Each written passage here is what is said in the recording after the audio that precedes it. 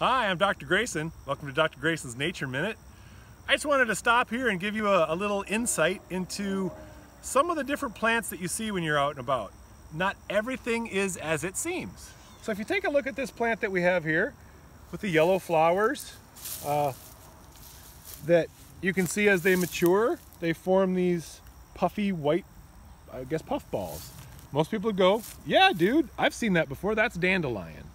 Well, that's not dandelion, and I'll tell you why. First of all, let's take a quick look. You can see how this is a branching, flowering plant. It's got multiple flowers per plant. You see those branches? So it's not dandelion. I'll show you dandelion so you can see what is dandelion. Now this is a dandelion. So you'll see that the flower comes up from a rosette at the ground and produces a single flower per stalk.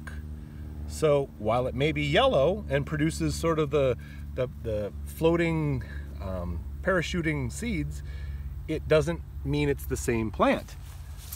I will agree, they are probably closely related through evolution, and that's worth investigating.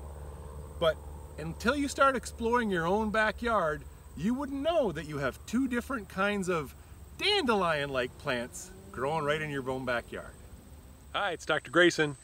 Be sure and like my videos and subscribe to my YouTube channel.